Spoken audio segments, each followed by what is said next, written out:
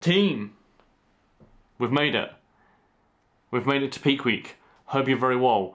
We are going to get into today's vlog, which is how does it feel to be 1 week out from a bodybuilding show. However, we're going to run through that as normal.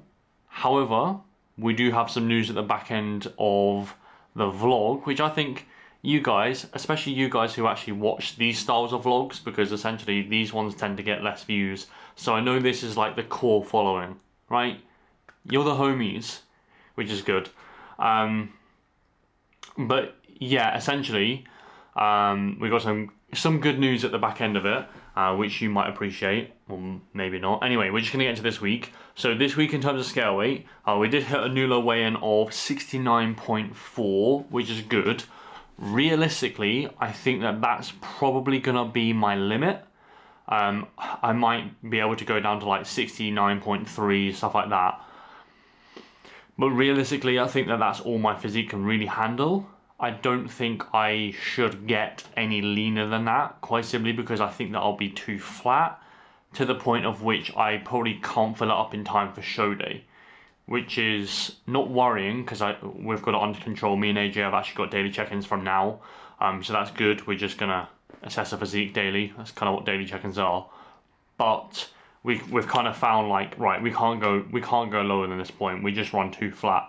So that's the plan of action. So on Sunday, Monday, Tuesday, Wednesday, and Thursday, we had low days. So yeah, basically low until Friday. Then we basically carbed up, like a refeed like we normally do, 450 carb and then 500 carb. The 500 carb was actually a bit of an accident because essentially, anyway, a pouch of rice that I normally have, we went for another brand and it actually had nearly exactly like, I think it had like 24 grams of carbohydrates extra in each pack. So I actually carved up on like 500 grams of carbs on that second day, which actually presented a really fucking good look. So we've actually got that data and we're actually going to take that data into show day. So it's likely the exact number we're going to have on show day is going to be that. So that's kind of a cool little fuck up. But essentially, yeah, we had low days, high days on Friday and Saturday, and then on Sunday back to baseline. So that's basically, you're all caught up in terms of scale weight. Training, we've basically, yeah, that was the last week of the mesocycle. So I'm not gonna lie, Monday, Tuesday, Wednesday, I felt like fucking death. Last week was very, very rough.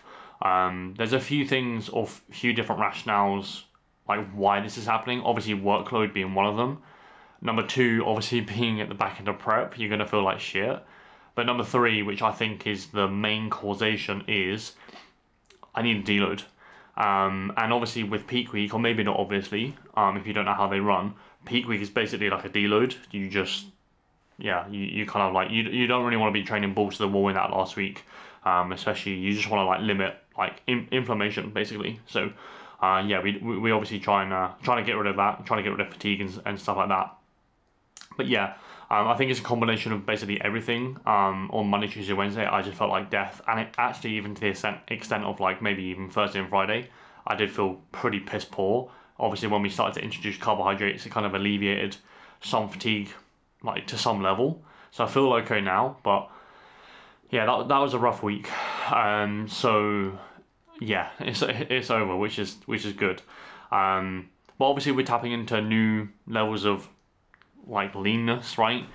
New levels of shreds. So it was bound to happen. But yeah, energy wise, I was just zapped.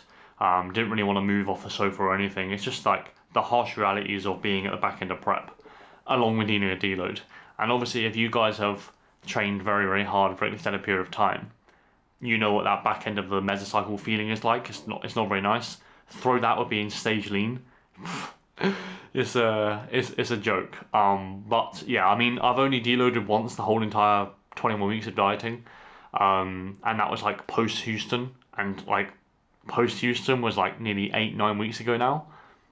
So yeah, I've basically completed like the whole of prep with a 3-day devolume, the whole of it. So yeah, that's probably why I felt a bit like, or felt like crap last week. Anyway, look wise, I feel like I look banging. Like, not saying that I'm going to win shows or anything, but it's definitely like the best look I've ever had.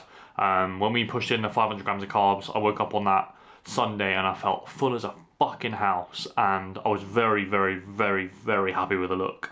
It's my best look to date, 100% hands down. So very happy with that.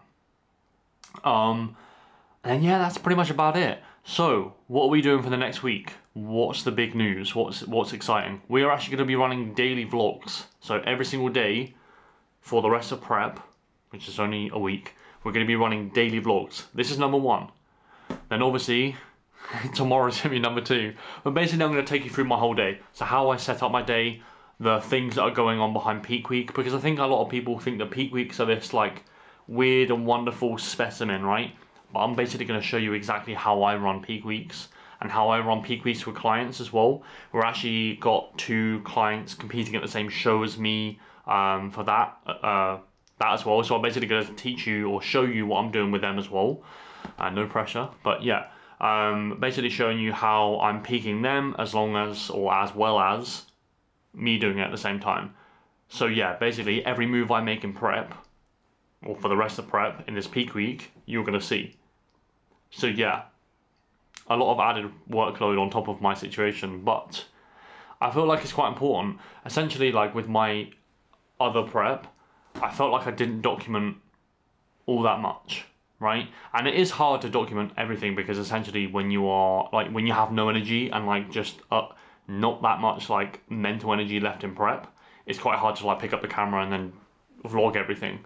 However, it's something that I really, really regretted in 2021, is not like having I suppose like taking a look back through data, for example. Like all of my data from my last prep from my old coach got deleted, so I don't know anything about that whole entire prep, which is kind of sucks a little bit, but at the same time, yeah, I should have recorded something, right? So this is basically what I'm going to do. It's a bit of a selfish endeavor, but at the same time, it kind of gives you a good understanding, a good idea into, yeah, how peak weeks kind of run.